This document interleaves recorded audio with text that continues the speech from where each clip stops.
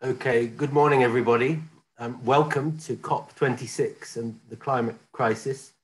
My name is Edward Simpson, and I'm one of the hosts, along with Tom Tanner, for the next 2 days. We're fortunate to be joined by Adam Habib this morning, the director of SOAS, who is going to welcome you all formally to this event. Adam. Colleagues, thank you very much, Ed. Colleagues, students, alumni, ladies and gentlemen, friends, welcome to this SOAS Conference on the Climate Crisis. It's a real pleasure to invite each one of you at this moment as we gear up for COP26. It's a real pleasure to be able to welcome all of you here, partly because what we're doing at this conference is bring multiple stakeholders under a single banner. We kind of recognize that we have to come together as multiple stakeholders, as members of a human community, to address the historical challenge of our time, how to save our planet and the human community that resides in it. I think the fact that we've decided to have this conference not simply amongst academics, but academic students, NGO activists, alumni, the broader public, is a recognition that we need to build a cohesive agenda. The human community, all of us in our multiple stakeholder communities need to come together. And frankly, as we come together, we need to build this cohesion based on certain fundamental foundational elements. A couple of weeks ago, I did the closing address to a conference hosted by Standard Bank, which is the largest bank in Africa, and SOAS. And at that closing conference, I highlighted 4 foundational elements that seem to have emerged in the conversation of that conference. And I think that those 4 foundational elements are useful introductory principles for us to bear in mind as we go over these conversations in the next 2 days. First, I think we all have to recognize that climate change is having a physical impact in all our communities, all over the world. And it is having an economic impact on our societies in quite serious ways. There are some parts of the world, Africa in particular, that have been minor contributors to the challenge, a mere 1 or 2% of global contribution. Yet, they and everybody else are going to have to bear the disproportionate effect of the consequences of climate change. This is why we all have to do something.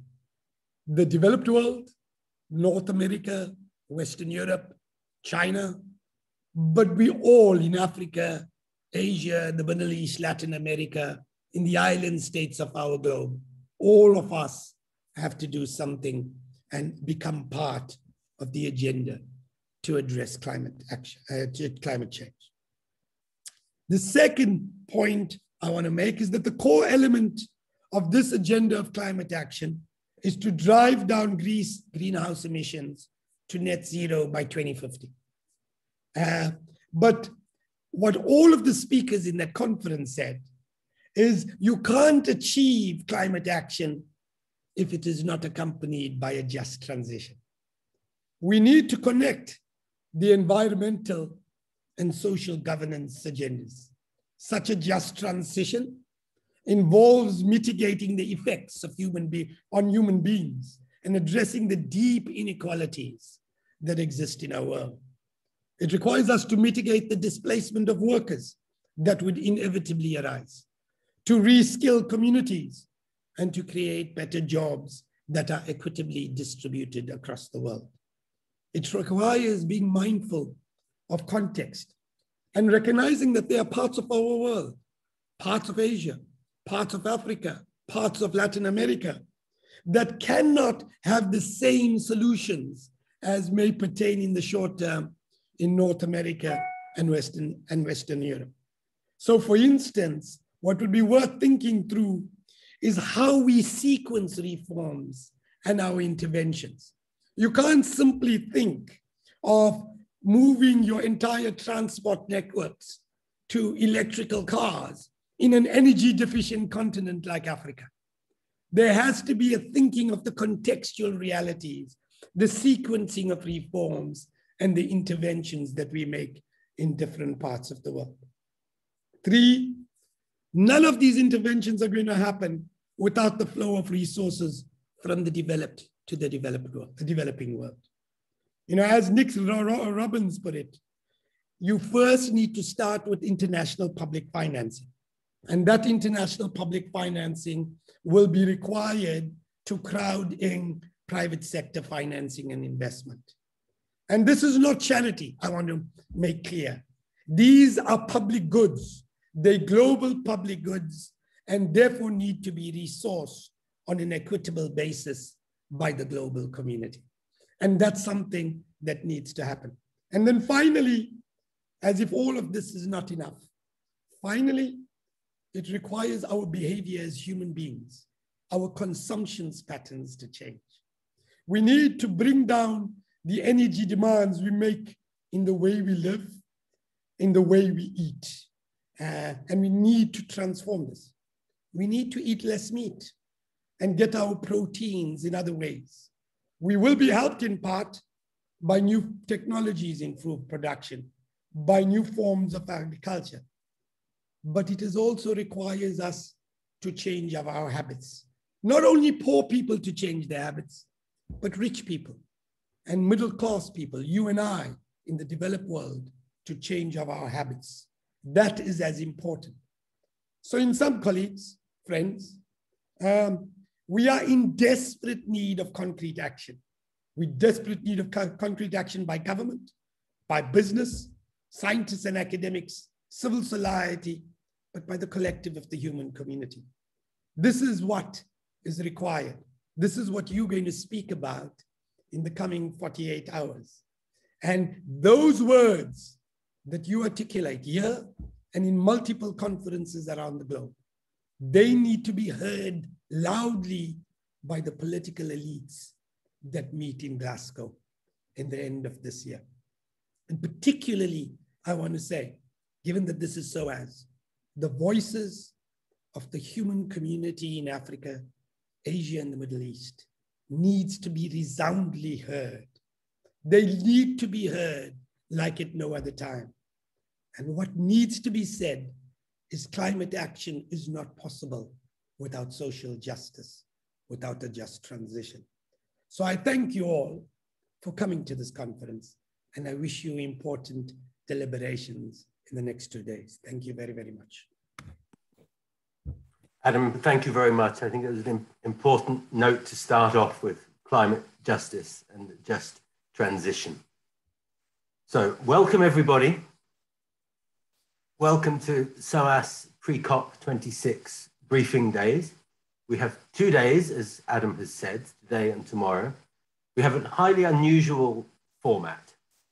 We have 2 hours per day, and we have rapid fire presentations using Pecha Kucha format.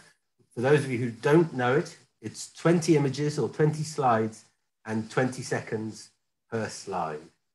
So bear with us. Many of our speakers admitted this is the first time they're doing it. Normally they have 45 minutes to an hour to say what they want to say, but today they have 6 minutes and 40 seconds or something like that. Today our focus is firmly on showcasing and exploring climate change research done at SOAS. All of our speakers are affiliated with SOAS in some way, shape or form. And then tomorrow we move out to explore work done in SOAS regions. That is, as Adam has already said, Africa, Middle East, and Asia. So as the slide has just changed, and tomorrow you see we have presentations from Bangladesh, India, Ghana, Japan, Southeast Asia, and China. I am the director of the South Asia Institute, and along with Tom Tanner, we've put this conference together. Tom is the chair of the Center for Development Environment Policy at SOAS. And we have multiple agendas rolled into this short event. First of all, we wanted to work together across SOAS to bring colleagues together from different departments and centers to bring all of our climate-oriented research into one place for the first time. But we also wanted to have a different kind of conference where we were working with the SOAS community. So unusually, we took the step of inviting all of SOAS professional service colleagues to this event as well. We've extended the invitation to alumni and other friends of SOAS. So it's a SOAS-focused event that we also hope will resonate with a broader public. That's where we're coming from, and the format is supposed to be accessible to speak to different kinds of audiences in a new sort of way. The event is going to be recorded. It is being recorded now. I wanted to bring that to you. And I hope you are challenged and enjoy the presentations, but you do so with some humility, remembering that everybody only has 6 minutes and 40 seconds to present many years of thought. Okay, I'm going to hand over now to Tom Tanner, who I've said is the chair for the Center of Development, Environment and Policy at SOAS. Tom might want a couple of words of introduction, but his first talk is Climate Crisis 101, Why and How is SOAS Engaging? Tom is our host for the morning, and I am the host for tomorrow. So Tom, thank you. Thanks very much, Ed. And it looks like it's Climate Crisis 1010, it seems. So I'm just going to open with a brief 6 minutes on just where we stand regarding climate crisis, why it's happening, why it's a justice issue, and just briefly the ways that SOAS is engaging and why and how it might engage. Forgive me if the slide transitions are not as smooth at the beginning because it wants to do it itself. So first of all, I'd like everyone just to take 15 seconds just to think about your own experience, how you've experienced climate change, your interrelationship with the subject, with impacts, with mitigating the impacts, your own footprint, canvas, advocacy, that sort of thing, and situate a little bit in the way we think of SOAS is situating this science, the indisputable fact that, that climate change is being caused by human activities. That's the recent IPCC report has made that really centrally clear, and something that, whilst engaging with skeptics is important, that's now indisputable. We're past that discussion. We need to have other discussions. And what's important is that human influence is at a rate we haven't seen in the last 2,000 years. And what's important there is that the modeling of the future climate change, it matches the observed change that we see. So our modeling of the increase in greenhouse gases is matching what we're seeing. We're getting pretty good at predicting this. For me, the anomalies in the climate, the kind of crazy climate events that we're seeing, isn't as worrying as the fact that, having done this for 20 years, we used to have maps like this that showed the anomalies over the course of a decade. Then we'd have like an annual one that showed you the anomalies over the course of a year. And now NOAA's producing one of these every month with significant numbers of events. And you'll have seen that in the media. You'll have seen that in your own lived experience. And that evolution of the maps tells us a lot, I think, about the evolution of the climate crisis. Also want to stress, and this is important from a SOAS perspective in particular, that we think about the natural and the human systems dimensions. It's very easy to get caught thinking about just changes in nature, because science often, likes to focus on the natural systems, and then the social scientists like to focus on human. Linking the two is absolutely vital. You need to know some lingo on climate change. And there are 3 key responses if you're not familiar with this. Mitigation, which is limiting greenhouse gas emissions and improving the sinks to absorb greenhouse gases. Adaptation to impacts. And then where adaptation isn't sufficient, we're now starting to deal with losses and damages. There has been a lot of progress with mitigating greenhouse gas emissions. We shouldn't all be doom and gloom, but there's a long way to go. We can see the impact of the Paris Agreement, the stated policies, at least, of governments on the emissions trajectory. And the Glasgow pledges have further bent that curve downwards, but there's still a huge way to go and a gap to reach net zero. The impacts around the world are differentiated. We see, in terms of the impact vulnerability indices, you can see on this map, but so is the responsibility. This is why it's a climate justice issue, fundamental. Equally, the capacity to respond varies around the world, as touched on by Adam in the introduction, and that is central to the way SOAS thinks about these issues. And don't forget that it's not just geography that matters, it's poverty and wealth fundamentally. And if we think of rich people in the world as causing most of the problem, this is the famous martini glass from, the richest 10% are responsible for 49% of lifestyle consumption emissions. We looked at some of these inequities as well in academia recently. So the Reuters hot list of 1,000 academics shows on the top there, the global population, and the difference on the Reuters hot list of the top academics, overwhelmingly skewed towards Europe and North America. If we do the same and look at the distribution of IPCC authors in the current reports, we see there's a much more balanced IPCC authorship, but the hot list again, shows Africa with very few African authors, very few women authors, and we've written about this extensively. Just as an example of some of the work that SOAS is doing to examine these structural inequalities. And the work we do, it covers all remits and many, many disciplines, as you'll hear from disciplinary perspectives in the forthcoming Pecha talks. So embed that in the way you think about what needs to be done, and particularly this debate between what needs to be done personally, what actions you're taking in your own lifestyle, versus the attempts to change the system. They are not mutually incompatible. We can campaign for one and the other. We need both system changes and individual behavioral changes. They go together. So in terms of what SOAS is doing, we embed everything we do in promoting climate justice through activism and outreach of our work. We want to develop that evidence base. Interdisciplinarity is really crucial to us and our global partnerships, trying to bring those perspectives in from elsewhere in the world, as you'll hear tomorrow. And we want to bring that into our teaching in terms of decolonizing knowledge in our curricula, but also integrating sustainability across our teaching program. But at the same time, yes, thinking about our own footprint and how to reduce that, and increasingly how to adapt to some of particularly the extreme events that we're facing. I also want to say, let's stay positive. It's very easy to get doom and gloomy. Huge changes are happening around the world. Look at the way that the Indian government responded to Cyclone Yas, not with 3 A's, in Odisha during a COVID pandemic. Incredible, the amount of lives and assets saved, and the huge growth in solar globally as examples. So today's events, we're going to touch a little bit on the practicalities of COP, on international policy, on those kind of big global transitions, on the financial changes needed, different disciplines, and some of those different perspectives about which we'll hear a lot more tomorrow. And that's my time up.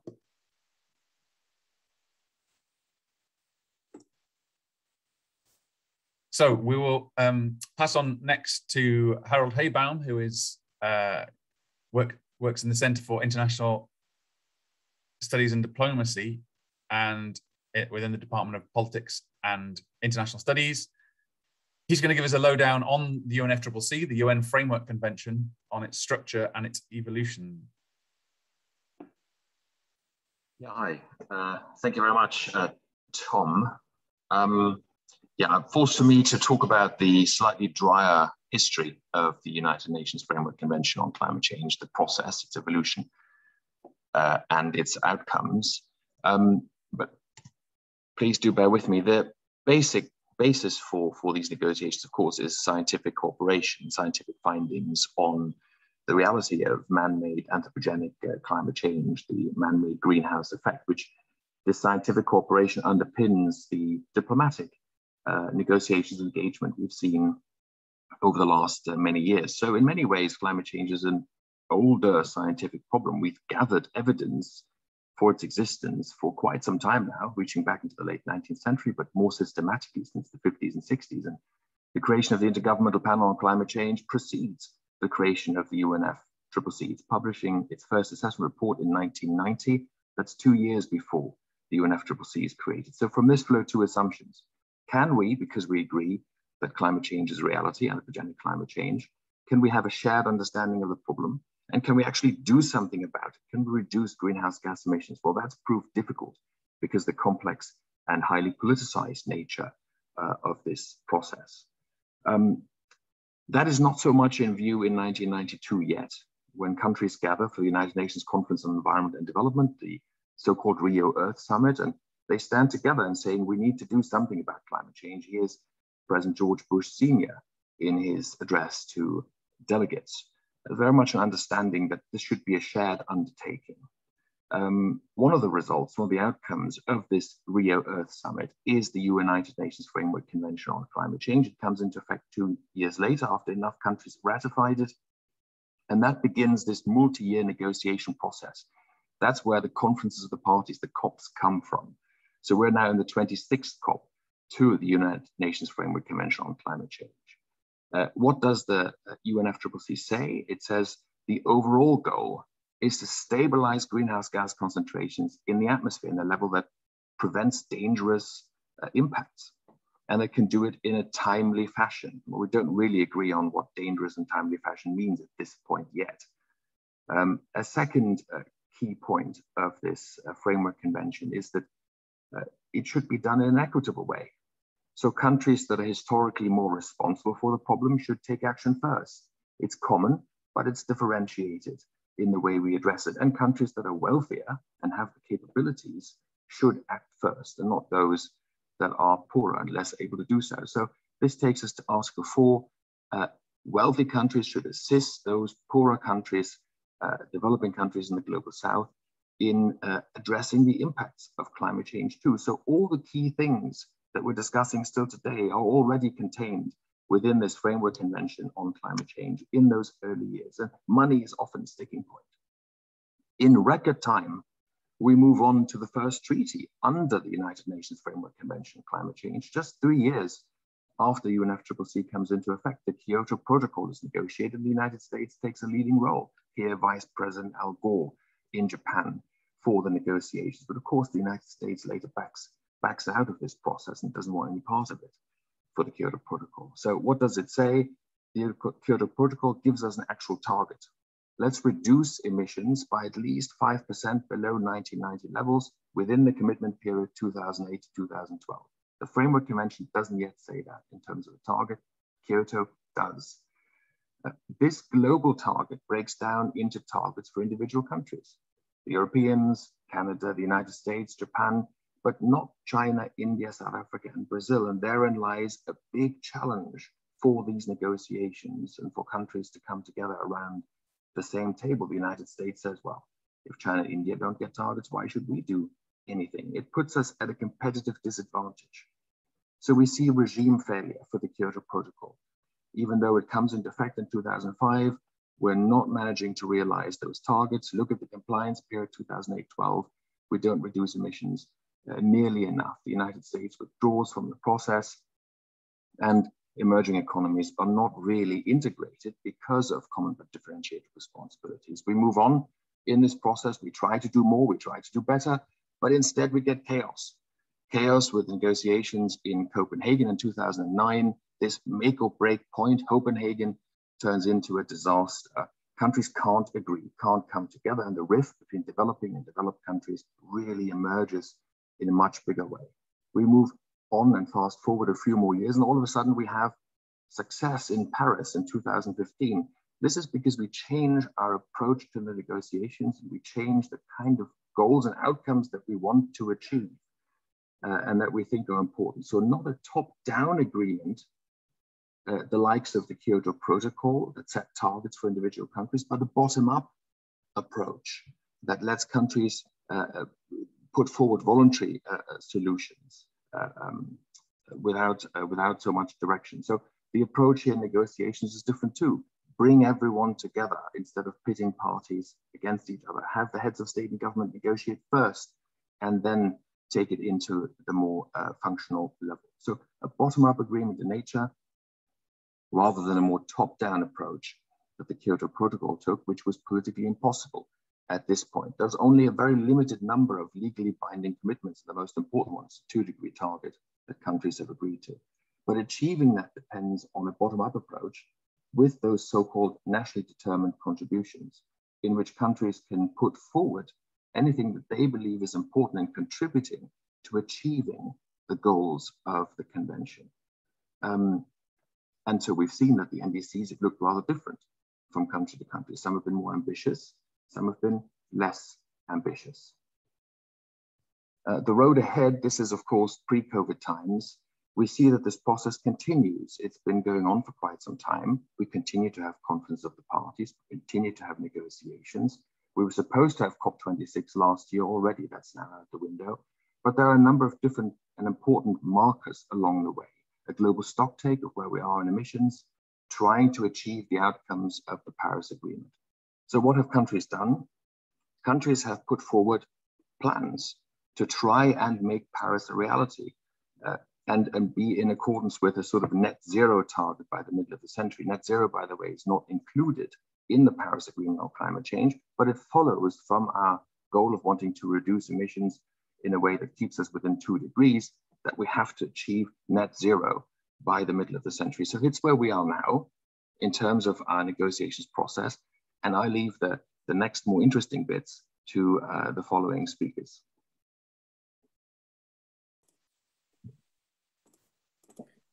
Many thanks, Harold. So that provides a little a backgrounder to the evolution of the COP process. As Harold says, I get the joy of the fun bit of saying how COP actually works. It's based in no large part on my pre-academic life. I started life as a climate negotiator. As you can see, it was very stressful and it made me lose a lot of hair. But that was for the UK delegation as part of the EU, and then later working advising Bangladesh government as well. So that was my original grounding. It's important to acknowledge just how political the process is. It involves diplomacy. There's crazy far out positions in order to reach something in the middle. And politicians may have a longer timeline and despite the COVID breakthroughs may not be following the science. For those of you who don't know where Scotland is, Glasgow is the first UK host of climate change negotiations, and it'll be held in the event campus, which is and other buildings, lots more pavilions being put up as we speak around and about Glasgow. The COP has a ridiculously complicated architecture. This just gives a taster of that, and I will break it down to something more simple. But getting your head around all the different bodies and committees that run under the Conference of the Parties is difficult. It's a difficult job. Importantly, there are 3 apex bodies. So the Conference of the Parties essentially is the overarching body, and it exists both for the convention itself and for any treaties underneath, including the Paris Agreement. So those who haven't signed the Paris Agreement but are still members of the UN Framework Convention will be in different parts of that system. Under the Conference of the Parties sit subsidiary bodies, the 2 main subsidiary bodies, basically one that's advisory on science. So that's where you'll get all the technical geeks who like talking about inventories of emissions, and this subsidiary body on implementation, which is where the decisions are made for actually taking action. Whoops. When you're at COP, you're looking for the agenda, the document that sets out the individual agenda items, quite technical, quite legal jargon, and you follow those through the formal contact groups, but also informal consultations. So there may be, on any given day, you'd look for the rooms where there are contact groups that are formal ones. The informal ones you can't tend to go into unless you are a government delegation badge holder. But you can see how those are emerging, and you're looking for where those groups are and following generally best to follow one particular agenda through the process, rather than just getting overwhelmed with everything. There are formal discussions held in normally little rooms like this, depending on the importance of the agenda item. But there's numerous huddles as well. So these informal meetings tend to get into these smaller groups, and particularly the different negotiating groups. So you have regional blocks, you have small islands negotiating together, least developed countries, and the bigger blocks around the European Union, for example, and the G77, which is very, most of the rest of the world, not in the OECD. There's a high level section to finalize agreements, and normally that comes in the second week towards the end to sign off on the things that are going to be gavelled through on the plenary. But in this year, that's happening at the beginning. I don't quite know why. The idea is to get some formal declarations and get everyone signed up early, so you build momentum for then the discussions that happen in the subsequent week and a half. You'll see this, again, the picture from Copenhagen. These often go into the night and go into smaller groups. Let's see if that happens here in Glasgow. And then everyone meets in a final to create the decisions. There's often a lot of tension. It often goes into the night to actually agree these, and people putting forward their own perspectives or complaints. And it's a consensus-based body. So importantly, the smallest country can actually have its say. But the other side of the COP is a whole host of side events, some more fun than others, around massive variety of topics. So some are organized by the UNFCCC, some are organized in what's called the Green Zone by a variety of other NGOs. And the other side, of course, is lobbying. So there's constant activity to discussions with the government groups who are doing the negotiations. Access to that and building that is really a matter of working before the COP, to be quite frank, and to create those relationships before COPs happen and push agendas, because things are very busy, not least because the whole place is full of activists, also pushing their agendas, both inside the COP building and outside on the streets with the huge marches that we've seen, particularly in recent times. This one is Copenhagen. So we're interested, I guess, from a SOAS perspective in particular, of who has a voice in these negotiations. And there are constituencies for businesses, for non-party, non-government stakeholders, and the multilateral system. But at the end of the day, most of the input needs to come before the COP actually happens. The delegations themselves have structural inequalities because of the sizes and capacities of different delegations from around the world. Some invest more than others, some are able to invest more than others. We looked in particular at those that aren't able to stay late, for example. And so the structural inequality of missing those late nights when it runs on an extra day, people have had to go home. And there's increasing attention to gender balance, at least within the delegations themselves. And that has been improving. And there's a major process within the UNFCCC to improve gender balance and the way that gender is accounted for across its decision-making bodies. So finally, there will be blogs on the SOAS website. There'll be obviously a chance to engage on there. We'll be doing video logs from those of us who are in COP in Glasgow. We'll make sure that this group is sent out the link, and do follow us on Twitter. I haven't got everyone's Twitter handles, just selfishly my own, but also the SOAS Research Twitter handle there. So do follow for more SOAS related reporting from COP itself next week. And with that, I will hand over to Felicia Jackson, who is a teaching fellow with us and an associate on our research, and who's going to talk you through a little bit about what some of the key issues are at COP26. She's particularly an expert in finance and in data around finance, but she's going to talk more generally about what's at stake. Great. Felicia. Can I just confirm everyone can see? Yeah. Excellent. Just checking. So the thing about COP, Tom mentioned that I'm interested in finance, and actually finance is one of the really, really big issues that has got to be resolved this year. The problem we've got is that we missed last year. We are a long, long way away from where we need to be in terms of actually addressing climate change, especially if we're going to actually try to reach the 1.5 degree of warming, which is the goal of the Paris Agreement. I mean, we passed 1 degree, I think, in 2030, but if you think about the context, we're actually talking about the fact that despite COVID, we only managed to cut emissions by 6.4% last year. We need to do a number of things. We need to increase the ambition. We need to finalize the Paris rulebook, which is basically all the details of how we're going to implement the carbon markets, how we're going to basically how the Paris Agreement should work. That's despite the fact that it's already been in place for 5 years, which means we're also now talking about aligning timetables, because that's one of the really big areas of disagreement. And that's timetables on NDCs. So we need to see ambition, we need to know what's going to happen. We need to actually move things forward from just commitments, but to actually find ways of proving accountability and seeing actions put into place.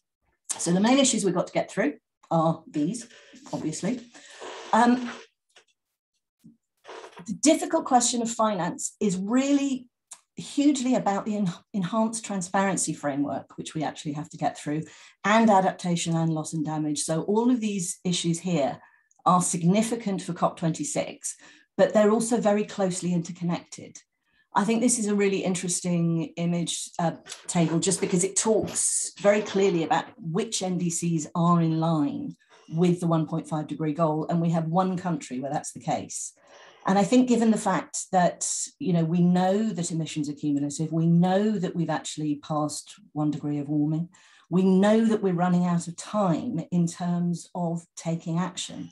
So we know that we need new NDCs, we know we need new ambition. We also know that we need collaboration, and that's between business and stakeholders and activists and countries. We've got some issues, you know, Xi's not coming, Biden's having problems with his climate strategy. The reality is we run the risk of there being not enough agreed. Now, this is the figure for the amount of finance that's been mobilized for from developed to developing countries. It looked like there was about 20 billion missing for the 2020 figures, which is a critical issue for trust between the parties. That is the funding that is intended and agreed to go from developed to developing world. One of the challenges, of course, the terminology. It's never been exactly clear whether that's public or private. We need to actually work out what the long-term financing framework is going to be, what's going to happen post-2025. We've got commitments for different types of finance, but you know, it's nowhere near where it needs to be. Now, part of the problem is this lack of transparency, this lack of accounting rules, and the fact that we need to go beyond just greenhouse gases. Because Tom mentioned this, the relationship, Adam indeed as well, this relationship between the environment, between nature and the social issues. We have to start measuring things in different ways. We've got the transition that's beginning to happen, but the real danger at COP26 is if we don't get strong agreements, what we're losing is the driver for private sector action, which has been fear of transition risk. And that is investors and companies getting exercised about the fact that there could be a price on carbon, that they need to, you know, that they will suffer from policy and regulation. Capacity building was mentioned as well. This is hugely important and has been a huge problem throughout the history of the climate negotiations and climate action. In terms of capacity and technology transfer, we've got work being done on gender equality, but we really need to move much harder and much faster. Article 6 is a key element of the agreement that's got to be reached, because basically this was another one that was pushed back from Madrid because nobody would agree. This is supposed to enable voluntary international cooperation on climate action through the use of trading emissions reductions. The problem we've had, and we've had the same problem since 2018, is what text is going to be agreed regarding offsets. So how do we go about avoiding double counting? Whether or not countries are going to be able to use previous Kyoto emissions credits. There were talks earlier this year and they actually failed to move things forward. Everyone agrees that we need substantive decisions on Article 6 this year, but no one can actually agree on what they're going to be. So adaptation is, again, another incredibly important issue. I'm sorry to say this, but they're all really important issues and everyone gets very exercised about them. The thing about adaptation is it's critical for a number of different reasons. It's not just because it's related to resilience, because it is related to nature. It's also that there hasn't been sufficient finance devoted to it. I think it's roughly 20% of the overall climate finance so far. What it needs to do, it connects to the ways in which nature can help protect countries from extreme weather events, from droughts and fires and floods and the different ways it goes through. But it also gives us an opportunity to start thinking about valuation, how we actually put a value on ecosystem services and nature. Because what we're seeing is this link between disaster risk management, the undervaluation of environmental cost and benefit, and growth in GHGs. And that's what's got to be actually addressed. Loss and damage is something that's pulled out of the adaptation discussion. So it was actually in the second priority of the previous list. This is the idea that those affected, and this was agreed in Warsaw, that those affected by climate change have the right to compensation for climate impacts. Once adaptation is done and limits are reached and irreversible loss and damage occurs, then the money, those who are suffering from those impacts should be paid. It's this idea of a climate debt. The idea that wealthy countries and companies should be held accountable. Now, we saw in Madrid the agreement on the Santiago network to connect vulnerable developing countries with technical assistance, resources, knowledge, etc. But it's still really contentious around the liability and language, because while there is discussion of the fact that those affected have the right to compensation, there aren't many countries that want to actually sign up to something that may lead to legal liability in the future. I'm not going to talk in detail about sectoral approaches because I've whizzed through the entire lot. But I think what's important about this is we actually do have the technology, we have the processes, we have the regulations, and we have an understanding of what needs to be done. This is a political and diplomatic problem, and that's why COP26 is so important. Thank you very much, Felicia. So before we get into some of the issue areas, I thought we'd do a quick poll. If I just share my screen and ask you to, if you look in the chat box now, you'll see the Menti, the link to this Menti poll. Click on that and you can choose how pessimistic or optimistic you are that global greenhouse emissions will start to go down. When do you think this might happen?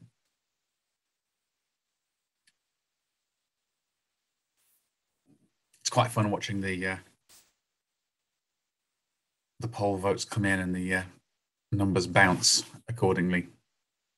So we've seen a lot of the use of the term net zero has become the fashionable thing to say. This is basically minimizing your emissions as much as possible, and then reducing those that you can't stop emitting by committing to reductions through global greenhouse gas sinks like forests and possibly other more engineering and technology-based approaches. So that looks pretty stable now. Thanks everyone for voting. Just to make everyone feel a little bit more positive about the global climate change processes and where we are, global greenhouse emissions have already started going down. So whilst we talk about 2030 and 2050 targets for net zero, emissions reductions globally are reducing. They have started to go down. And for all the talk of the COVID rebounds and the fact that the greenhouse gas concentrations in the atmosphere are still creeping up, on the 400 parts per million mark, the emissions reductions that are in progress, we're making great strides. So I hope that makes everyone feel somewhat more optimistic about where we're going and our ways forward. So now we'll get onto some of those different technical areas that Felicia has just outlined for you. And first of all, Christine Orton from our School of Finance and Management will talk about mitigation of greenhouse gases and the low to net zero carbon strategies, particularly focusing on low and middle income country contexts. So feel free to share your screen, Christine.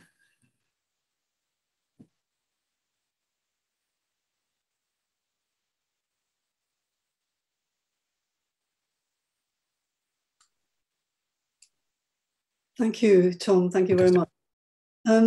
So my talk's about innovation for low and zero net carbon, focusing in particular on low and middle income countries. I'm going to talk about targets and instruments, progress to target to date, the use of non-market regulatory instruments and the implications of that for COP and beyond.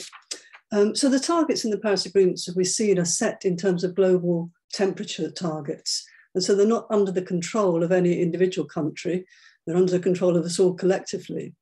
And there's another target there, which is that developed economies for climate justice have to deliver £100 billion per annum of finance to developing economies from 2025 to 2020 to 2025.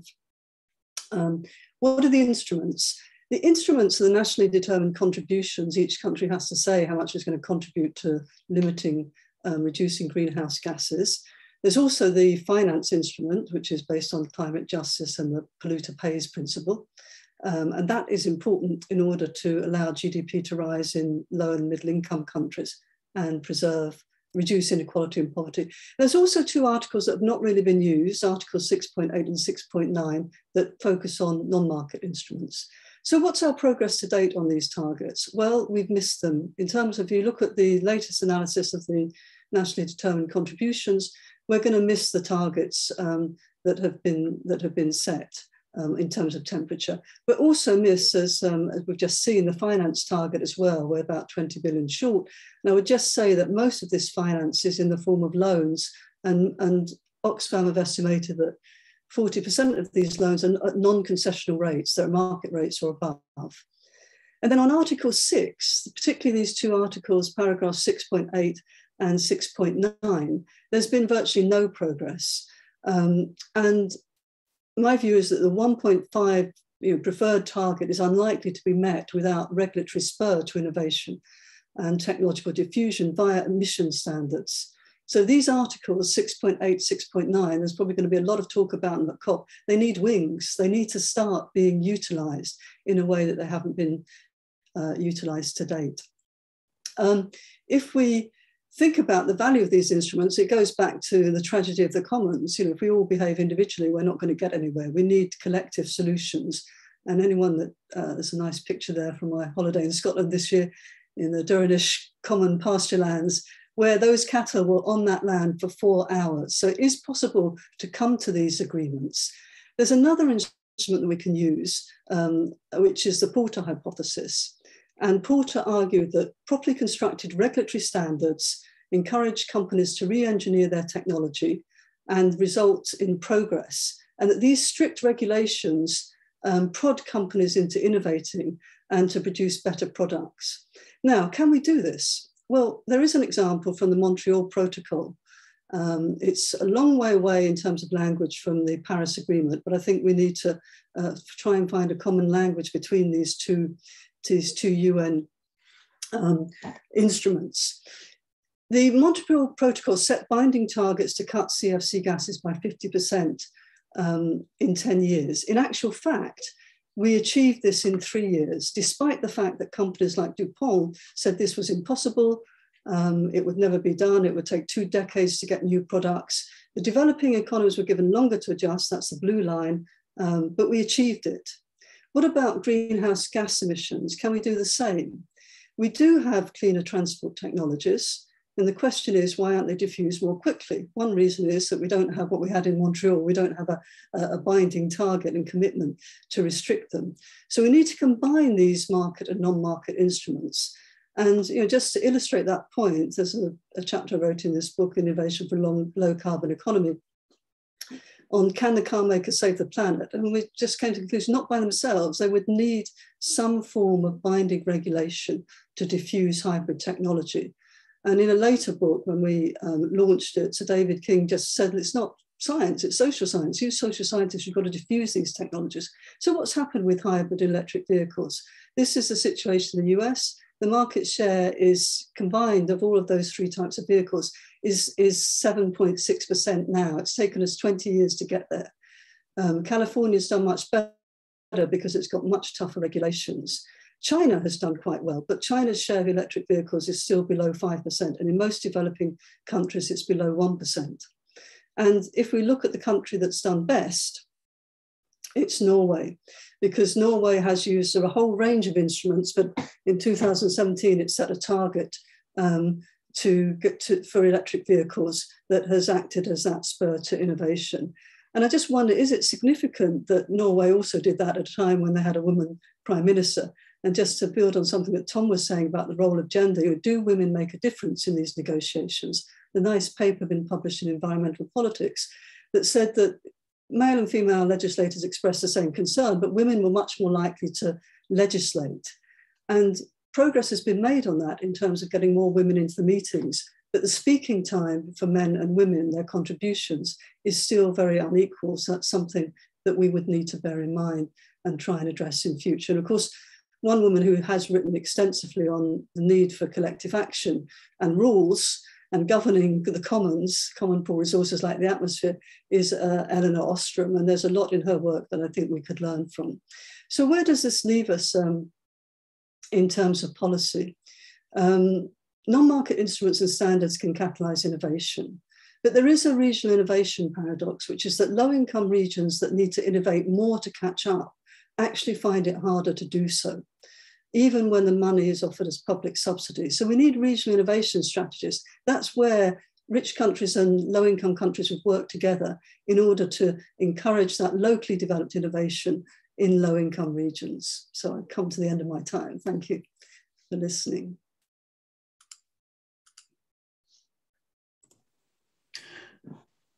Many thanks, Christine. That's really, really insightful. And thank you also for keeping the time. It's fantastic. Everyone's keeping us on schedule. So retaining the theme around mitigation, we will move to Giuseppina Siciliano, who is a lecturer in the Centre for Development, Environment and Policy in the Department of Development Studies. And her research focuses on how some of these transitions that Christine's touched on in the energy sector in particular, need to interrelate to social justice issues. Juicy, go ahead and share. Yeah, thanks, Tom. I'm sharing the presentation. Can you see it? We can, but it's not on slideshow yet. Yeah, yeah, brilliant. Thanks. Takes a little bit of time, sorry.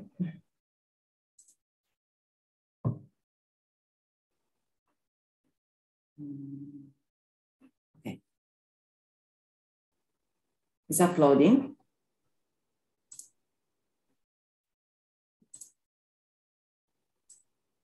Can you see it now? We can see the PowerPoint, but it hasn't gone to slideshow format just yet. Yeah. Okay. So you should see it hey, now, right? You're in. Perfect. Yeah. So good morning, everyone. As Tom said, I'm a lecturer in sustainable development at the Center for Development, Environment and Policy. And today I'm going to talk about just transitions, and in particular, just energy transitions, with a specific focus on renewable energy infrastructures. I will start my presentation with providing with different definitions of energy transition from different perspectives. The just transition concept was introduced by the International Labour Organization in 2015, and the definition makes a clear reference to 3 pillars of sustainable development, but also issues of inclusiveness and participation, eradication of poverty, and the importance of ensuring decent works for all.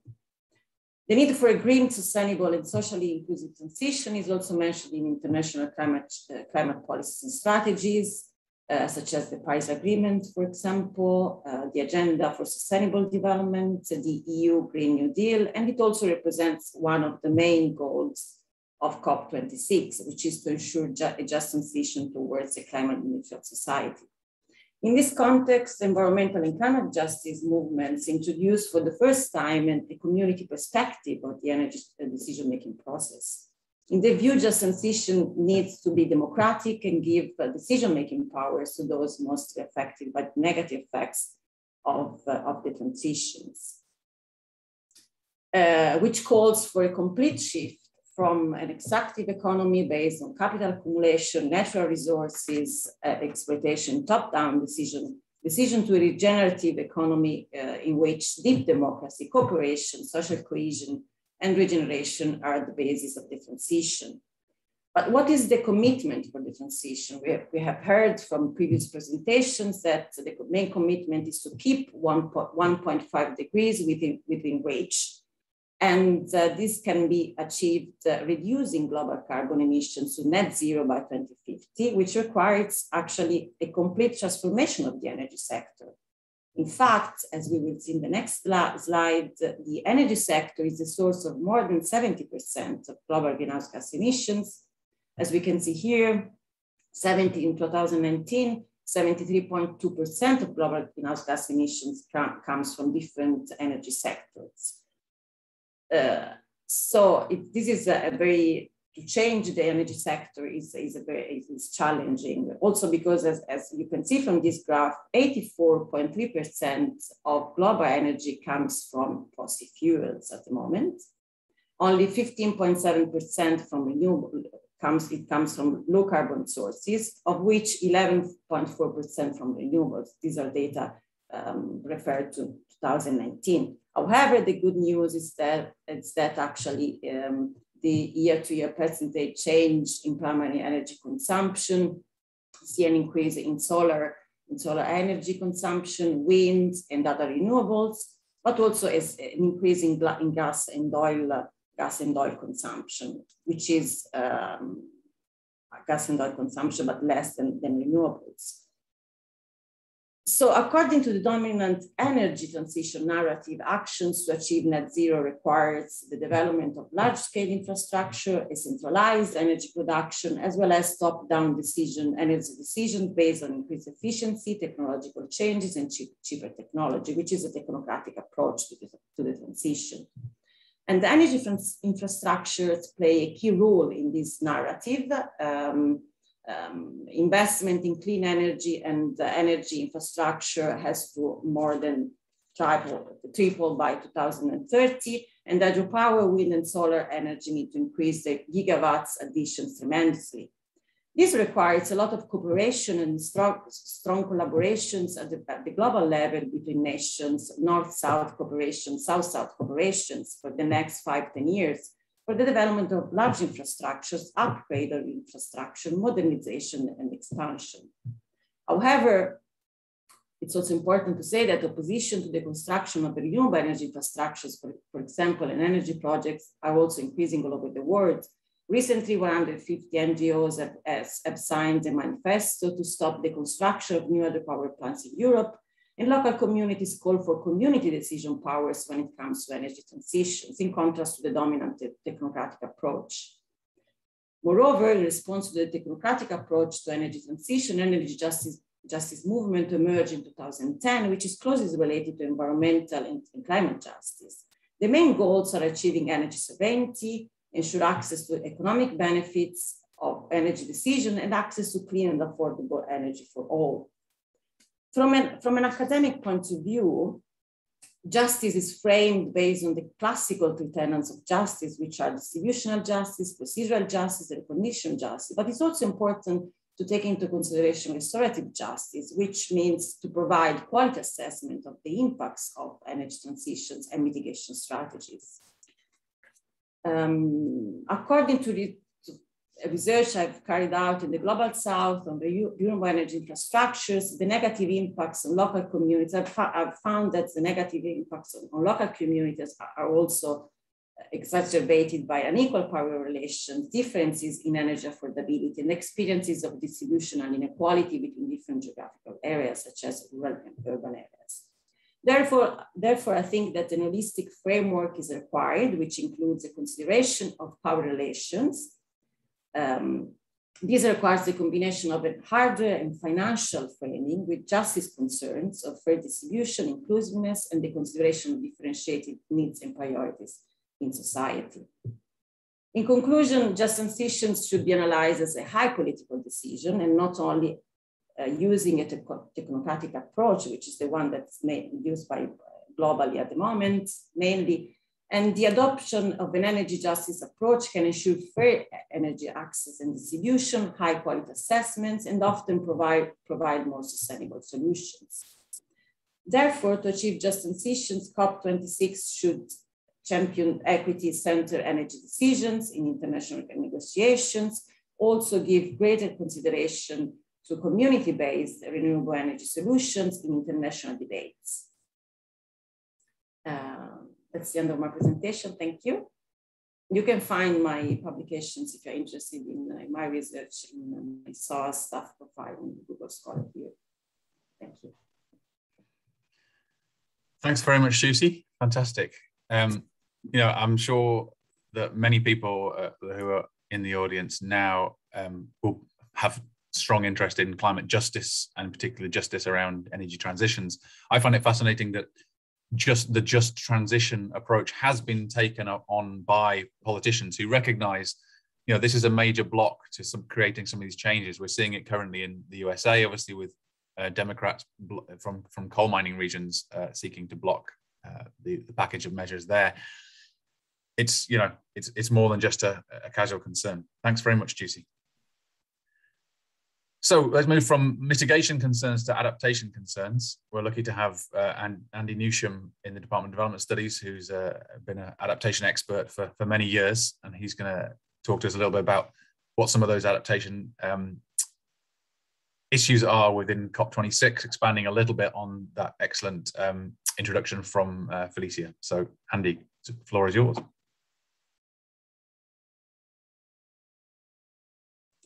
We can't hear you though, so you might be on mute. Sorry, can you see my first slide? Sorry about that. Can you see the slide? We can, all good, thank you. Awesome, okay, right. So we're going to be talking about climate change at COP26 in the context of the global adaptation goal, loss, damage, and responsibility. Is this going to change by itself then, the slide? If you've set the transitions, then yes, but you're welcome to use your back and forth if it's not.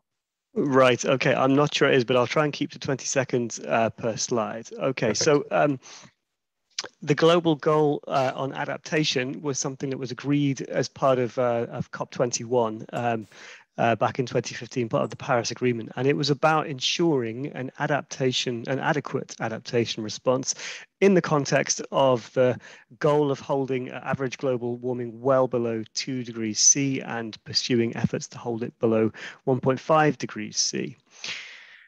And what, in effect, the global goal on adaptation requires us to do is to enhance adaptive capacity and resilience, and to reduce vulnerability with a view to contributing to sustainable development. So that's in the broadest possible terms what this COP26 is trying to do on adaptation.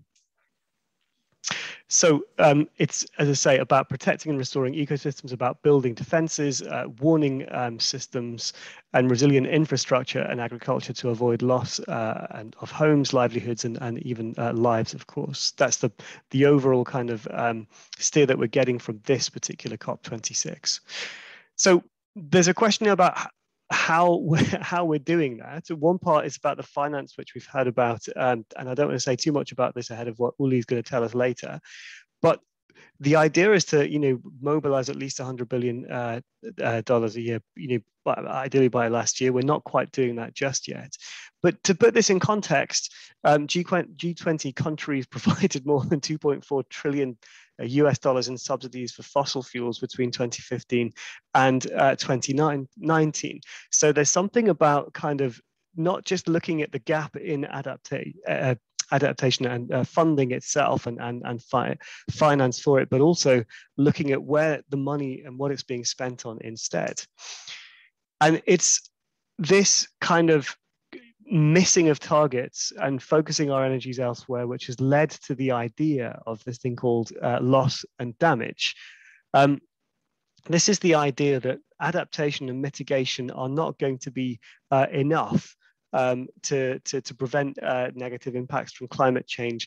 Loss and damage is inevitable, and that we need some kind of international response to this via, there's now the international Warsaw mechanism that's been established, but that we need to do something about the fact that there will actually be damage. And what does that look like in general terms? Well, it's about deteriorating livelihoods and loss of territory, more extreme floods, leading to loss of lives and property, heat waves, sea level rise, a lot of the kinds of things that we've heard quite a lot about over the years.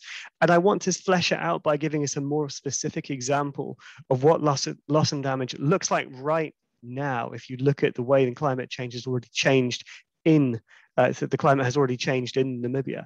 It's already ranked as one of the top 20 countries in the world that's most affected by extreme weather. And regions have experienced between 3 to 6 bad rainfall seasons from 2014 to 2019 alone. And this has a lot to do with the fact that the most recent data is suggesting there's been a structural break in the rainfall. That is to say that there is, on average, less rainfall. There's a pronounced drying trend since the 1980s. The rainy season has shortened by 30 days on average. That's a huge thing to happen if you're a farmer.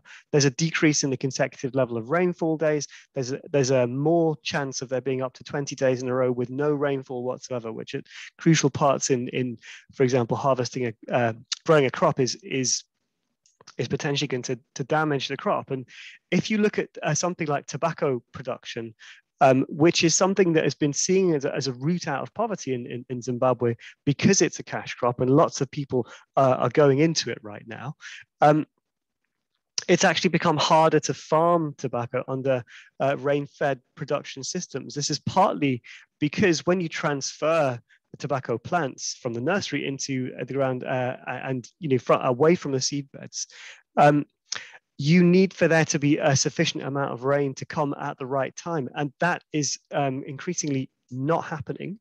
The erratic rainfall of rainfall reported across field sites of some research that myself and some Zimbabwean colleagues have been doing, which has just come out, and I haven't put a reference for it on this slide. I can share it later. Is basically leading to people to abandon tobacco production. It's a reduction also in the quality of the crop, so that if you are able to sell it, you're getting less for it.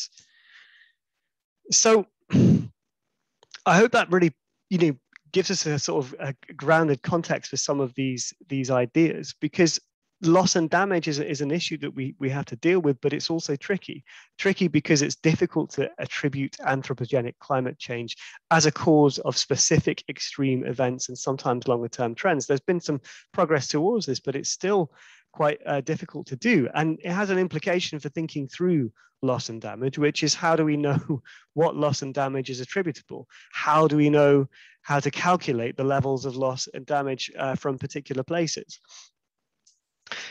And how are we going to target the money? There are different views on doing this. There's a north-centered view, which is that it requires us to improve adaptation to reduce and humanitarian efforts to tackle losses, and look at how particular mechanisms like insurance or social protection might be better employed. But there's a southern view, if you like, that because this is beyond what's been proposed in terms of adaptation and won't be dealt with by that, there needs to be extra money on top of that to address this, some form of compensation, reparation, even, to use a term that's used in some other debates. And I wanted to link this to the question of responsibility, because ultimately loss and damage is something that's of concern because some people are held historically responsible for it. And there are different ways of calculating this. And quite often we think of China as being the world's biggest emitter, which it is. But if you look at it in terms of its share of the atmospheric commons, if you like, about where its contribution comes in relative to a much more historical understanding of of emissions, and also looking at consumption-based data as much as possible, you get a much different picture. China is still up there, but it's nothing in relation to what European and North American countries historically have done. And of course, going back to this historical kind of framing and taking it right back, the concern is always that, well, we didn't know that we were doing that. And according to some commentators, such as Jason Hickel, one way of thinking about this is, that excusable ignorance is limited to the extent that carbon emissions are but one manifestation of a process that has had a wide range of long known harms. And he termed this sort of atmospheric colonization, putting greenhouse gas emissions into the broader project of European imperial expansion and the globalization of trade relations that came through that over the last, few centuries, basically. So if we start to think about responsibility like that, then loss and damage becomes legible, perhaps in terms like reparations, which we have for other areas of historical injustice around slavery. So perhaps that's one fruitful thing to think about in terms of how we sort out loss and damage going forward. That's all from me, Tom. Fantastic, Andy, and very, very clear slides. So we'll forgive the lack of auto progression. Fantastic. Thank you. Thank you ever so much. So taking another, that's kind of covers a lot of those adaptation and loss and damage issues, and taking another major chunk of the issues that Faye presented and will be looming large at COP, as you've heard from Andy there at the end as well, is about financing. And first of all, how we finance climate change action full stop, but also the debates around that within COP itself. We're lucky to have a Centre for Sustainable Finance full of amazing academics and partners within SOAS, and two such people, Yanis de Fermos and Ulrich Volz, will lead us off with their presentation. And they're doing a double-hander, so even more congratulations and thanks to you guys for sharing a Pecha Kucha presentation, which may be a global first. Over to you. Thank you, Tom. So Yanis and I will talk about climate action, financing climate action. And so talk is cheap. We need to put our money where our mouth is. And it's going far beyond the 100 billion that were mentioned before.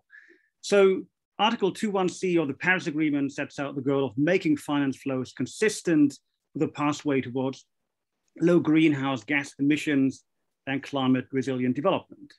And that has to be the goal. And for this to happen, we need two things to take place. First, we need to rapidly phase out financing of actions that are undermining the climate and also other sustainability goals. And secondly, we need to massively ramp up investment in climate action. And that has to involve both adaptation and mitigation. For the time being, the finance sector is really being part of the problem. So you can see that actually global fossil fuel financing since the Paris Agreement has expanded. So we need to rapidly phase out this because this is destroying the planet, the climate. But markets alone will not fix the problem. We need firm guidance from the authorities that govern the financial sector, central banks and supervisors, to make sure that environmental risks are properly priced in and accounted for. So, but one big problem is that even if financial institutions start to price in climate risk and so on, who's going to pay the price? And the answer, unfortunately, is that the countries that are most vulnerable to climate change have to pay already now a climate risk premium. So in a report for the UN, we showed that climate vulnerable countries have to pay a higher cost on their debt because of their climate vulnerability. We've controlled for all kinds of other macroeconomic factors. And our estimates suggested that for every $10 paid in interest by developing countries, they have to pay an additional $1 due to their climate vulnerability. And that is, of course, deeply unjust. Adam at the beginning highlighted the importance of climate justice. So developing countries are already punished by being more climate vulnerable and the physical impacts, but also by a higher cost of debt. And this extends both to governments and firms, and it undermines their capacity to invest in climate adaptation and resilience, which is really holding back their development prospects. And countries, climate vulnerable countries, are facing a vicious circle where they already are very vulnerable. They're facing climate risk premiums in capital markets, and the higher cost of capital provide them less fiscal space to undertake the crucial investment in resilience. And the question is, can we set off a virtuous cycle where we increase investment in climate adaptation measures that help to lower climate risk premiums, lower cost of capital, and provide more room for fiscal resilience? And the answer is that the truth is, for many vulnerable countries, they won't have enough fiscal space. So thank you, Uli. I'm going to say now how climate finance is defined within the UN Framework Convention. And as it has already been highlighted, we have that climate finance refers both to mitigation and adaptation. And crucially, the convention recognizes that we have different responsibilities. So this is why we have seen all these discussions in Kyoto, in Paris, about the need for developed countries to provide financial assistance to developing countries. And financial assistance can come from different types of sources, both public and private. Now, if we look at the beneficiaries of climate finance so far, we will see that we have that Asian countries have received a significant part of these climate finance flows, a bit less than 50%. And then we have that about 25% has gone to countries in Africa, and basically Latin America has received about 15%. Now, the sources of climate finance are basically four. We have this distinction between bilateral public finance, multilateral public finance that has to do with finance that, for instance, comes from multilateral development banks and multilateral climate funds. We have finance provided by the export credit agencies. And crucially, we have private finance, which refers to finance that comes from private sources, but has been mobilized by public sources at the same time. And as it has already been highlighted, we have this target of $100 billion per year. This was a target that was set in 2009. We haven't achieved this target so far, but the expectation is that this will be achieved in 2020. And as we can see in this graph, the main source of finance is related with public. So most of finance so far has come from public sources, a bit much less from private sources. Now, if we look at the instruments that have been used in the case of public finance, as Christine pointed out before, most of it is in the form of loans. We have less finance in the form of grants, and this is crucial because it means that when this finance is provided, we have that the debt commitments of countries go up, and this can create financial fragility. And as it has already been pointed out, we have that most of climate finance has concentrated on mitigation. We have much less finance for adaptation, and one of the targets in the coming years is for this to increase. So if we think about what should be done right now, there is a lot of discussion about the need to increase the amount of climate finance, and I think this is necessary, but we also need to pay much more attention to the composition of climate finance. We need to increase grants, and we need to increase finance for adaptation. Now, there is also discussion about the role of private finance. And as Uli pointed out before, it's very important to start reducing dirty finance. It's not enough to just increase green finance. And if private finance plays now a more important role, we need to make sure that we regulate private finance, because private finance might not always do what is necessary in order to achieve climate justice, for instance. And we don't have to forget about debt relief programs. We need to design ambitious debt relief programs in order to deal with issues of climate justice. Thank you. Thank you very much, Yanis, and Uli as well. It's a very, very quick run through, but some really central issues there. Do look, those who are listening and watching, do look up the work of the Centre for Sustainable Finance in SOAS. There's a lot of different research streams going on, and plenty of additional reading and talks to see there. We now start to get into some more sectoral and interdisciplinary issues. One area within the COPs that's emerged, particularly with the change towards the Paris Agreement of a more voluntary approach, and recognizing that governments aren't necessarily the ones who are going to do all the work or even best placed to do all the work. The role of cities has really come up the agenda, and a lot of cities have really taken center stage, even when their national governments aren't taking up the mantle. So we're looking to have Leo Horn-Pathanatai from the World Resources Institute and a professor of practice with us at SOAS, who's going to speak to us about the role of cities within COP. Leo, feel free to share your screen. Thank you, Tom. Bear with me as I figure out how to do this.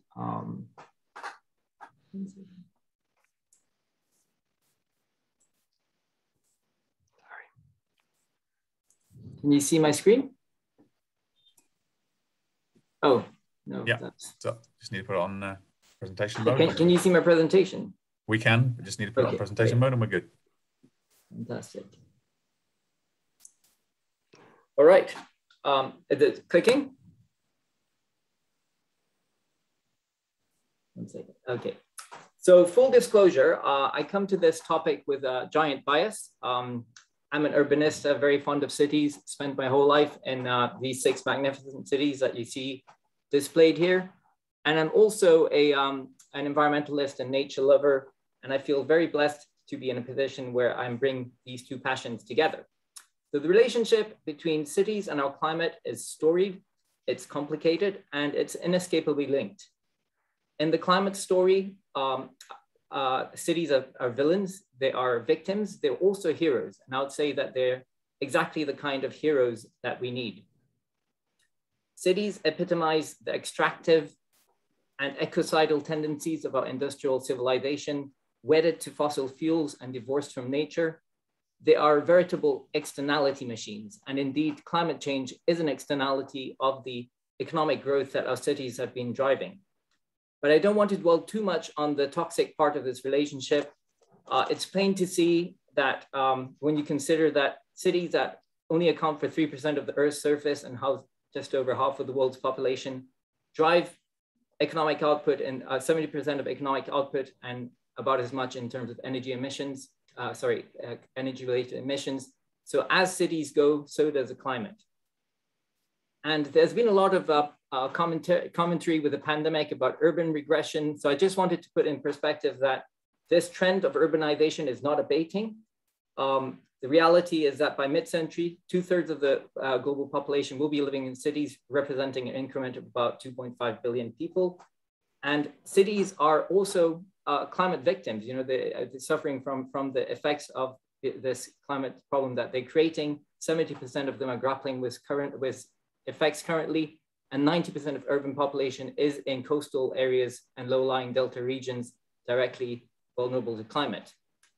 We're dealing with a real ticking time bomb. It's not just violent weather that we need to be worried about, it's access to food. Hundreds of millions of people live in cities that are vulnerable to food shortages in the next decade or so. So cities have a real stake in solving this problem. What gives me hope, though, is that this relationship is not a deterministic one.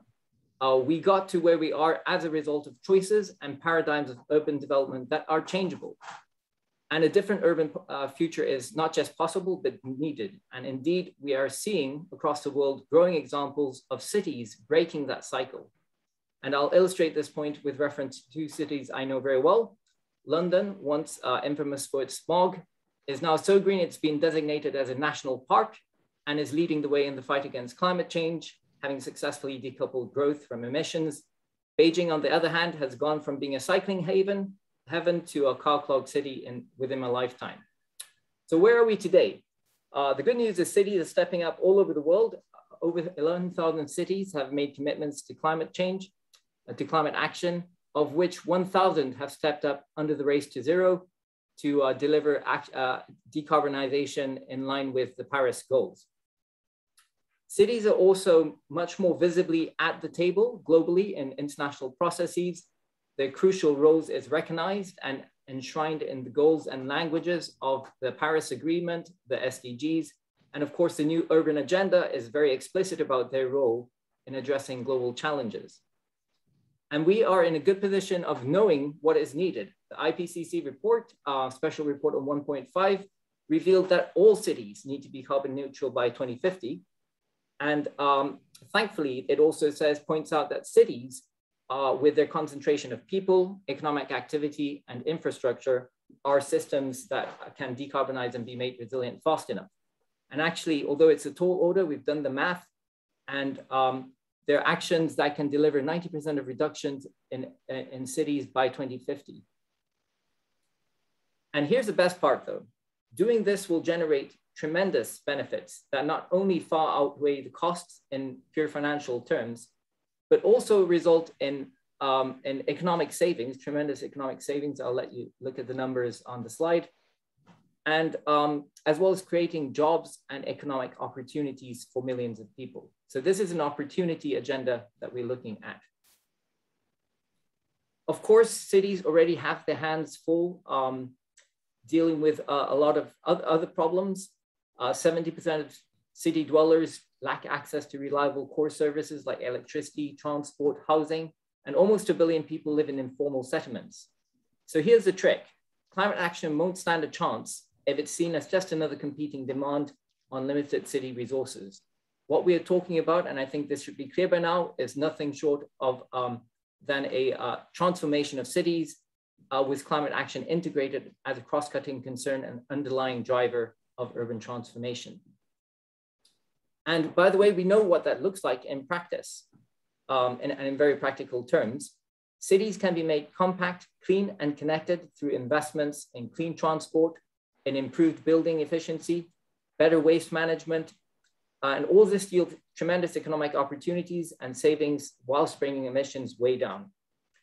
And by making equity the entry point for this transformation, everybody gains. In fact, transforming cities by making them more equal is the single most effective tool that countries have at their disposal for transforming their economies, creating jobs, and improving quality of life for their citizens. So in the last two slides, just very quickly on COP, I could do a whole Pecha Kucha just on this, but these are the three must-haves at COP. There's a little play of words here, the three must-get-heres. Ambition, resilience, finance. Cities are essential to deliver the success across all of these pillars. And finally, there's a lot of attention on Glasgow, but Glasgow is, if successful, going to be just a kickoff for a decade of action. This is a decade where we need to see urban transformation, and this will not just deliver us from the climate crisis, but will give us cities that work better for all. Thank you, Tom. Many thanks, Leo. That gives us a very positive vision, and it leads us into more positive affirmative action from our activist activities, and particularly those within the student union. And I give a chance for Ella Spence, who is the co-president for welfare and campaigns within the SOAS student union, talk a little bit about what the union's been up to, what activities and their perspectives on climate justice. Ella, over to you. Thank you, Tom. Okay, just bear with me one sec. I've stopped sharing, right? Yeah, all good. Is that working? Yeah. Yeah. Oh.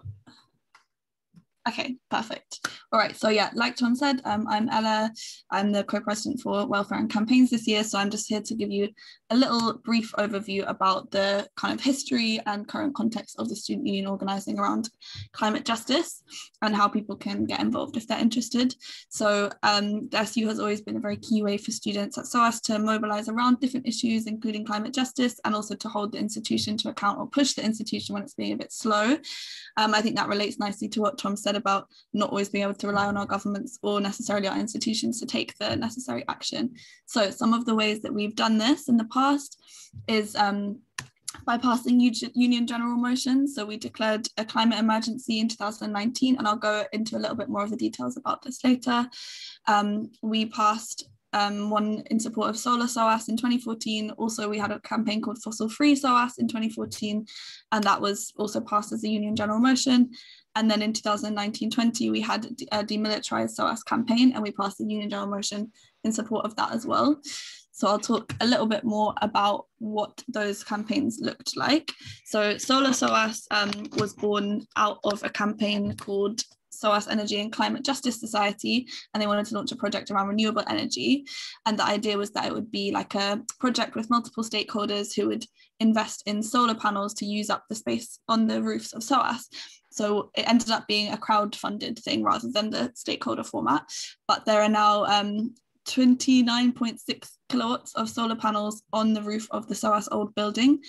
This generates energy, and that energy is used to generate a yearly green fund of £2,000, which can be used by anyone in the SOAS community who wants to do a climate justice or environment related project. So if anyone is interested in applying for that, please look out for it. You can just type it in on the SU, I think probably the SOAS website, and it will come up. We also had the Fossil Free SOAS campaign in 2014, which made SOAS be the first London university to divest from fossil fuels. Part of that was implementing a divestment plan with an ethical investment criteria, which was added to SOAS's ethical investment policy, and used to check their investments basically. Then in 2019-20, we had the demilitarized SOAS campaign, as I mentioned, and that emphasized the climate justice angle, as well as kind of neocolonial and imperial analysis, kind of looking at the military as one of the most ecologically destructive forces globally. And I'm pleased to say that SOAS have actually not renewed their contract with the Ministry of Defence this year. We had a climate emergency motion in 2014, and that declared climate and ecological emergency, and the framing of that was to acknowledge and recognize the complicity of academic institutions in producing the conditions that enable climate change, and to put climate justice more centrally into the SU's policy and campaigning. So that's something that we're always looking to be held to account for ourselves as well. Let me just see. There we go, those are the UGM motions. How, in terms of where we are now and things that people can get involved with now, we have an environment officer as one of our 16 part-time positions. We're running elections at the moment, so if any of you are students and you would like to run for that position, please do. And if not, then you can contact them in future if you have projects that you want to get involved with. We also have the Common Ground Community Garden, which is a communal growing space at the back of Dinwiddie House, which is one of the main halls of residence at SOAS. We have a food co-op, we have a herb society, we have a hiking society, and we have Solar SOAS, as I mentioned. And we used to have a cycle co-op, which was really great, and we want to bring that back. We also have Jack's role, who's in the SU as governance and sustainability coordinator of the student union, and he works alongside a project called Bloomsbury Green Thing to help make operational changes at SOAS and work along SOAS UK to organise nationally. And you can find out more about that on the link there. So lastly, one of the things that we're looking to launch at the moment is a second divestment campaign that will kind of build on the original Fossil Free campaign that was helped run by a group called People and Planet. And so the aim of the divestment campaign this time would be to look more closely at SOAS's investments. People in Planet specialize in border industry campaigns, doing things that look to divest from the border industry, understanding that as a ecologically destructive force, as well as one that is like very violent and harmful. And so part of that would be to adopt a publicly available ethical investment policy, exclude border industry companies from their investments, and fully divest from current investments in border companies within 3 years. So if you're interested in getting involved with that or finding out other ways of getting involved with the student union, please feel free to reach out to me. And that is a picture of the previous campaign from 2014. And that's all from me. I have no idea what my timing was like there. I hope it was okay. Well, good. Thanks a lot, Ella. And do encourage people to look up the Student Union website to see the different campaigns there, and the contacts that she mentions as well. They're all available online. So now moving into some more exciting areas, I hope. One of the things that characterizes SOAS is its interdisciplinary approaches and multiple disciplines and regional perspectives, as we'll be presenting tomorrow from some of our regional partners. But Angela Impey, professor in the Department of Music here, is going to talk to us about green musicology and its relationship with climate change. Hi. I'm going to stop that for a minute. Can you hear me? Is that okay? All right. So I'm going to start with a little clip.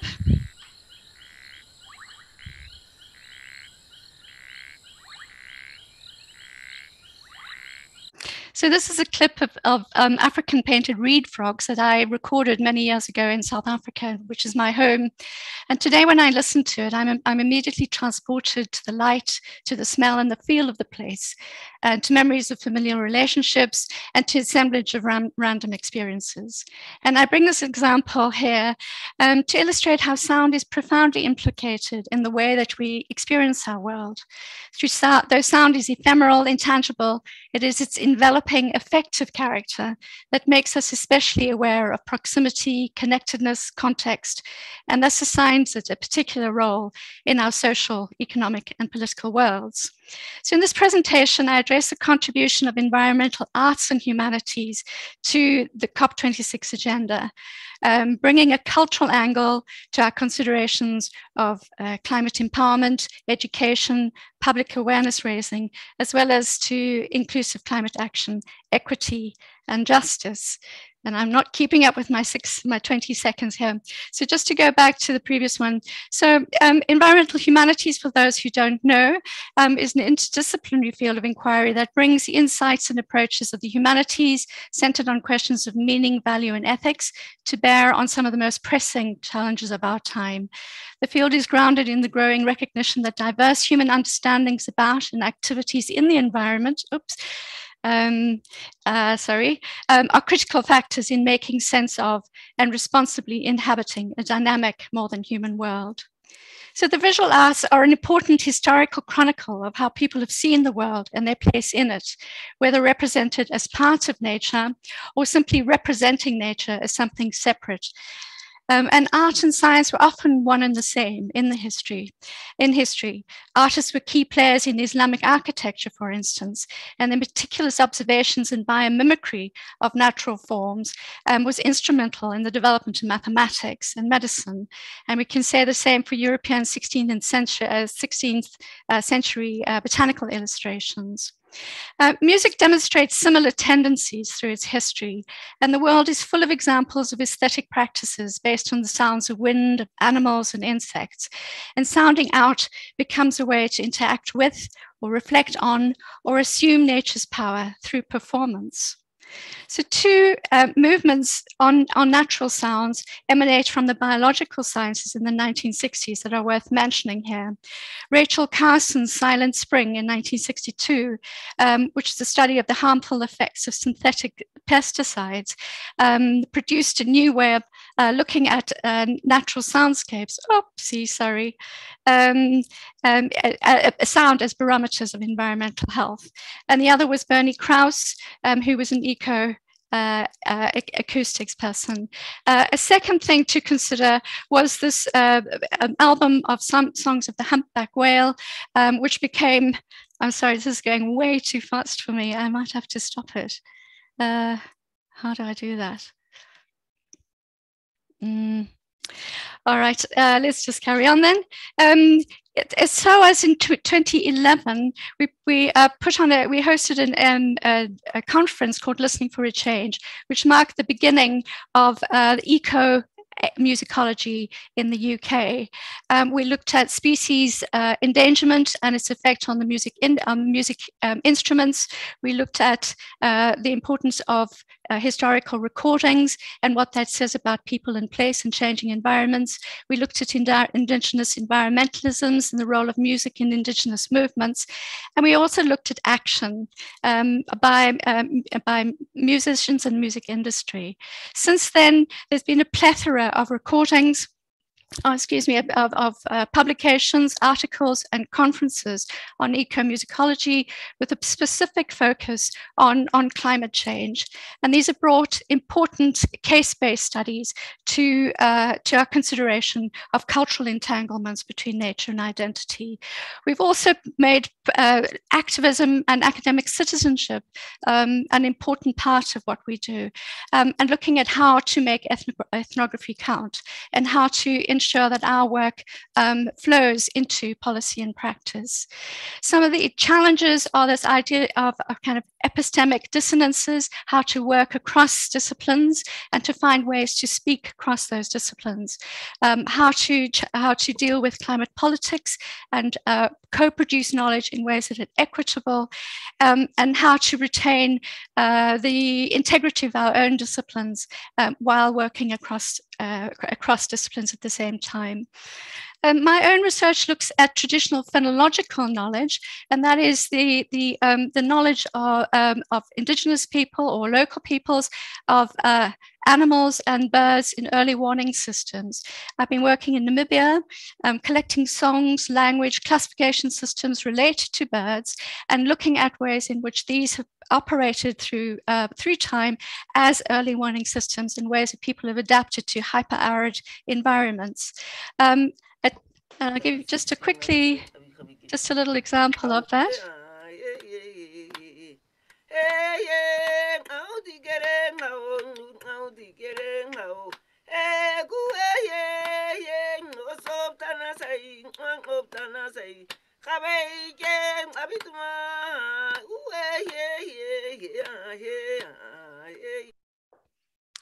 All right, so more recently, I've started to collaborate with ornithologists and conservationists to develop a project that we refer to as remote and intimate sensing. So what I'm doing is we kind of matching ethno-ornithological knowledge as it's embodied in songs and stories and rituals with satellite tracking systems of flyways, asking a whole range of questions about how the coalition of that knowledge might lead towards better understanding of mitigation and adaptation to climate change. In the music department, through our culture industries program, is partnering more with the public sector. This is impossible. And one of the organizations to be working with is Julie's Bicycle, which is a fantastic organization that is monitoring the carbon footprint of the music industry in the UK and has come up with a toolkit to try and direct public organizations on how to recycle and manage their companies more effectively. So just finally, I just look forward to the development of environmental humanities at SOAS. We see the beginning of that and look forward to exploring vigorous interdisciplinary partnerships in embracing SOAS's decolonizing impetus to guide our research and teaching on inclusive climate action, equity and justice, and to benefiting from networks and contacts to ensure a more effective flow of our knowledge into policy and practice. Sorry. No problem. It's quite a challenge to race against the Pecha. Sorry about that. Yeah. No. It's also fascinating. I speak for myself certainly that it makes my own research sound rather dry and boring. So that's really inspiring and fascinating. Thank you. Our next speaker, Pallavi Roy, is who works with the Anti-Corruption Evidence Consortium, a major research consortium in SOAS. Is going to talk a little bit about the governance underpinnings of climate change and of climate action, but also hopefully with a bit of anti-corruption lens and what they've learned from their research linking anti-corruption and climate change. Pallavi, all yours.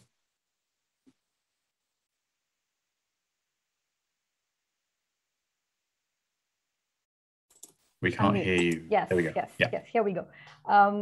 Time's ticking, but yes, this is vineyards from research that we've conducted across sectors and countries, where we actually had to dovetail anti-corruption policy with issues of climate justice. So that's what we're going to present. And for some reason, this is not moving according to Pechakucha, but we'll just, has it moved? It hasn't moved. It hasn't, just right arrow it and it'll kick it forward.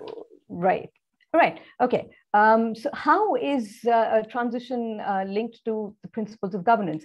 Any transition, certainly the green transition, is essentially about changing distributive rights. It's about who's winning, who's losing, and you have to collate and make trade-offs. And therefore, anything that's about distributive justice, anything that's about distribution, changing means of distribution, means that there is a need for the governance mechanism. And we're back to Pechakucha, thank goodness. This bit focuses on the work in Nigeria, and everybody has heard about, the Niger Delta problem. It's supposed to be intractable.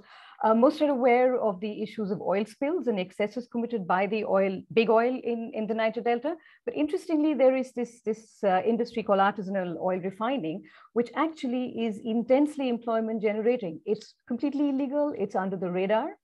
It's not supported by the government. But despite the terminology artisanal, despite it being illegal and under the radar, it actually provides a lot of employment. It's very organized and even uses some fairly medium technologies. It has to be said, this is extremely polluting. It has health externalities. All our speakers have spoken about the externalities of climate change and fossil fuel induced climate change. So this is no exception. The Nigerian government has tried amnesty, has tried heavy-handed violence, but neither carrot nor stick has worked. Why? Because salaries are extremely high. The chart was missed, but the average artisanal worker earns as much as somebody in the Nigerian Navy, and that says a lot. But then why does the community still persist with these kinds of activities around? It doesn't benefit the community in any way. It's criminalized. But again, community members actually find gainful employment. And this is an incredible insight. Fossil fuels, big oil, has destroyed traditional livelihoods. But the irony here is that the community is now able to find some gainful employment when no other formal employment is available in these localities through stealing that same fossil fuel. So fossil fuel is actually linked to their livelihood, sustainable or not. This is something that keeps their home fires burning. And that's an important policy insight. So this is what we call networked corruption. Everybody benefits from it. Nobody wants to be the whistleblower. Nobody wants to stop it because I am not going to monitor someone else because that someone else is also part of my network. And we are all benefiting from so-called stealing, but it's not. And it fulfills a very important demand. Nigeria is probably the most football crazy country in the world. And I want to make sure that my generator, and this photograph shows that, my generator is actually able to run, and I will buy diesel produced in that so-called criminal artisanal oil refinery. Fuel for cooking is also a great source of demand, also for petrol for cars. So it's not something that we can stop and completely do away with. You can't criminalize it. You can't enforce more on it. So one strategy, as we said, is to de-link demand, solar panels. The second strategy is mitigation. Mitigation in what sense? Provide basic healthcare services for the health, pollution, air and water externalities that are afforded. And the other is, of course, provide remunerative livelihood that again de-links from having to work in those AOI-associated activities. So the insight here is that top-down enforcement of more whistleblowing, of more enforcement and punishment is not going to work. Decarbonizing, criminalizing is actually not doing justice. We need to dovetail this anti-corruption and climate justice in the same package. And that's essentially what our research in the Niger Delta showed. The Nigerian power sector seems not to mirror some of the issues of climate justice that we might think about. But here's why it does. We realize that the issue of corruption is intractable.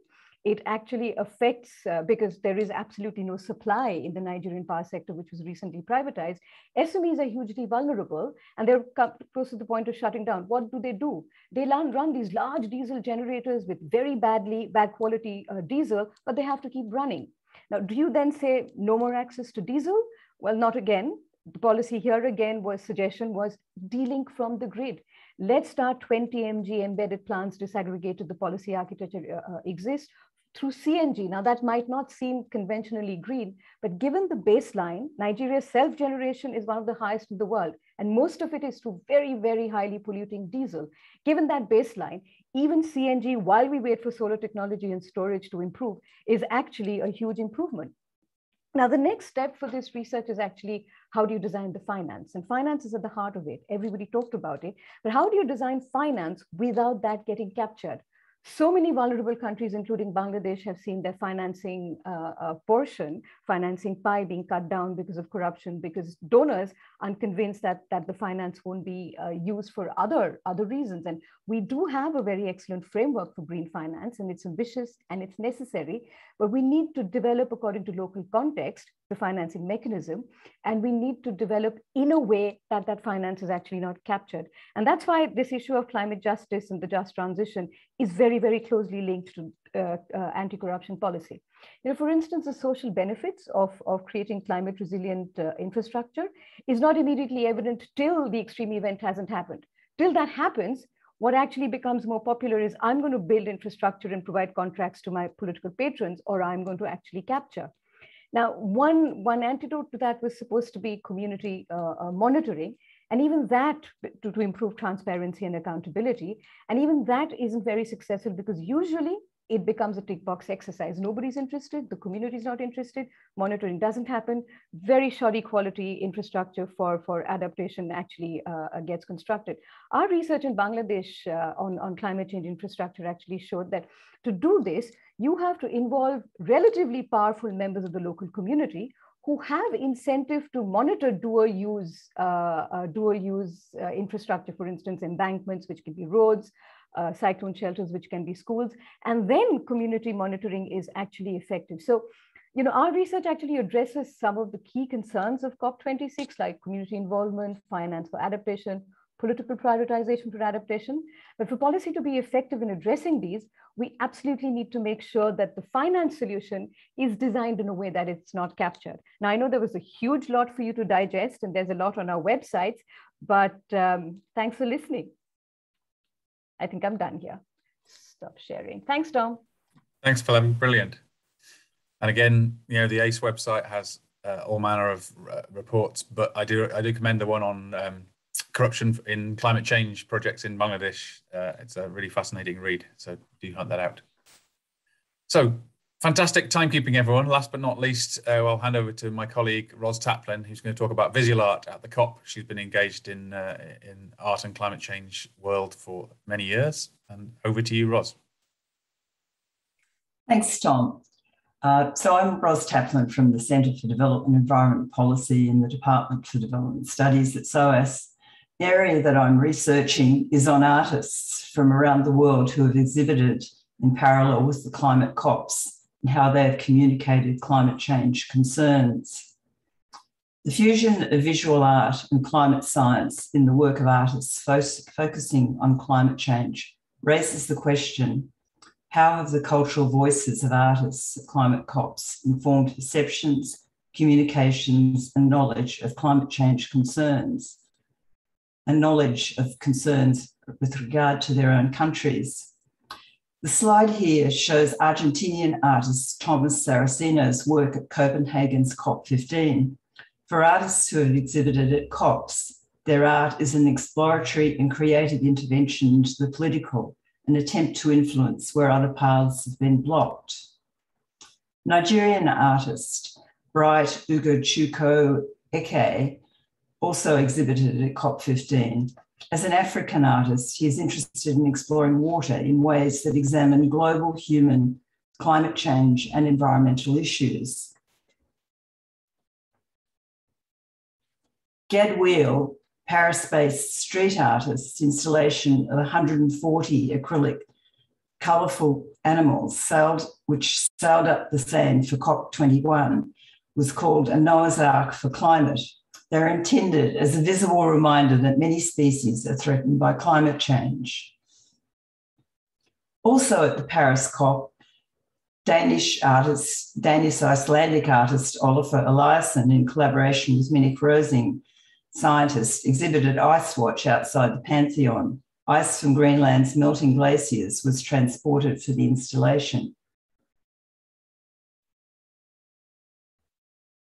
While at the Palais de Tokyo, an American team of artists led by Laura Kurgan staged the immersive installation Exit on the unprecedented numbers of migrants forced to leave their home countries, with a dynamic presentation of data on climate change.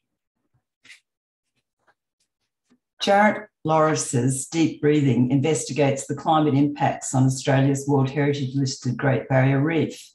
In her work, the Sydney-based artist explores the potential for, or lack of visibility of, resuscitating fragile coral ecosystems. For the Madrid COP25 in 2019, Italian artist Lorenzo Quinn translated his very successful 2017 Venice Biennale work, Support, made up of monumental hands rising from the Venice Canal, as a visual statement on rising sea level. Cuban-American artist Jorge Rodriguez Gerarda's mural at COP25 in Madrid was of Hilda Perez, a Peruvian leader of Andean and Amazonian indigenous women. He chose her to symbolize their land stewardship preventing carbon emissions. Even though it is less than 2 weeks until COP26 starts, the art program from the COP is still evolving for the climate fringe, as artists from outside the UK seek to find exhibition spaces to show their new work to the audience in Glasgow. Work already on show for the COP is a series of paintings dipped in black paint by Glasgow-based artist Ian Campbell. They were commissioned for COP26 by Christian Aid, Islamic Relief UK and Tear Fund to shine a spotlight on stories from those most vulnerable to climate change. Royal College of Art student Wayne Binty's Polar Zero installation on Antarctic ice presents air from 1765 embodied in ice cores, the same year that Glaswegian James Watt made improvements to the steam engine and started off the Industrial Revolution. UK artist Dornath Doherty documents seed banks from around the world to highlight human dependency on plant diversity for food.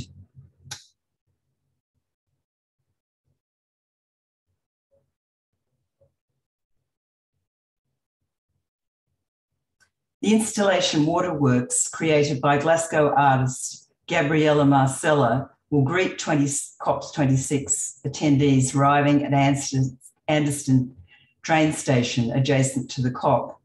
The focus is on extreme rainfall events that Glasgow is facing with climate change. US artist Joseph Rossano's installation on salmon depletion differs from other artists' contributions to the upcoming COP as it closely addresses the COP goals. The message is about wild salmon being in jeopardy of extinction across the globe. Artists from Tuvalu, the Maldives and Kiribati may unfortunately not appear at this current COP, but they have drawn attention to their climate change predicaments both at home and at recent Venice Biennales.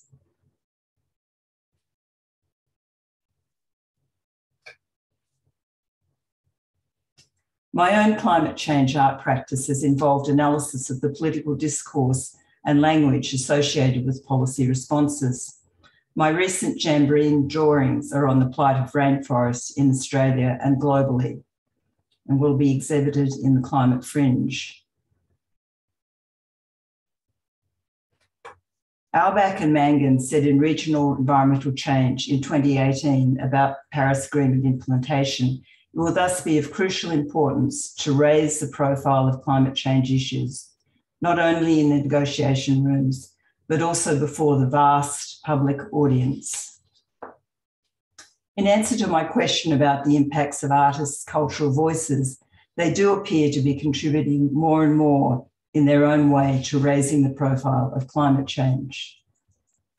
Thank you for listening. Many thanks, Ros, and we look forward to your reporting as someone who lives in Glasgow from the COP as the weeks progress. Thanks ever so much. And thank you to all the speakers. I hope you'll join with me in thanking them greatly for keeping to time and for presenting their views on COP26. One final poll that I've set up, and we'll put up the results too, but if you look in the chat box, there's a link there to a Menti link to vote on what you consider the most important outcomes of the COP26 meeting. It might not be in the list that's there, but that's a place to start. I will put up and share the, oh, it's already rolling. I will share my screen if it will let me. Nope.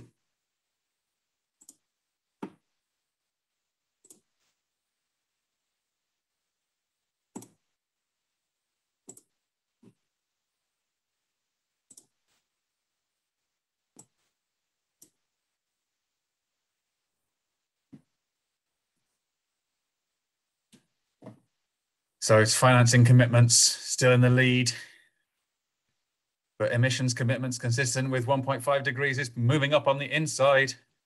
Will it take the lead? It's 1% away. They're neck and neck at 24%. There's an interesting wide range there. Obviously, people are allowed to vote for up to 3 of these. And the emissions targets have taken the lead on 25%, and climate justice closely following the financial commitments at 20 and 22%. As someone who's working on loss and damage issues in COP26, I'm interested to see it's only 5% there. I think it's an issue that will gain traction and an increased impetus within the COP. It's been something that's been, the conversations have been heavily closed down, and there's real polarization of views between the, this is just about adaptation, and on the other side, this is about reparation and compensation. And I think there's a real push and willingness on behalf of different parties to actually find some common ground here at COP and beyond. Okay, so we have mitigation first. Let's sort the problem at source, but make sure it's in a climate just way and that there's sufficient financing to do so. Let's make sure everyone's voices are heard, but also recognizing that we need to adapt and take action on loss and damage too. With that, I shall stop my share and say thank you to all the participants and thank you to everyone listening. We will turn these into videos, or a long video, and hopefully separate videos too, and post them, and we'll send the link to all the attendees, anyone who registered for this event.